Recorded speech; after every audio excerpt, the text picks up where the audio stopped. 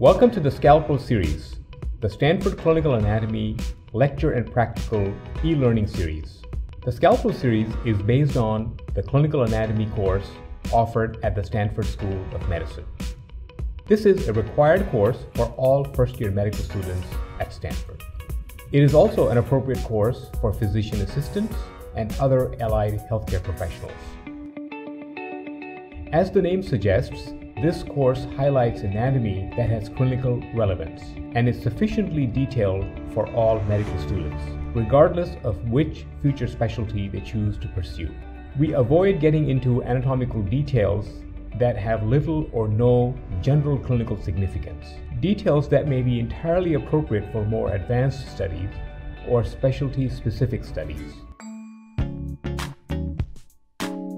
In this course, we will focus on the upper limb. The upper limb is attached to the trunk and is divided into three segments. The first or proximal segment extends from the shoulder to the elbow and is called the arm. The second segment, or forearm, spans from the elbow to the wrist. And distal to the wrist, we have the third and final segment, the hand. Welcome again to the SCALPEL series upper limb course.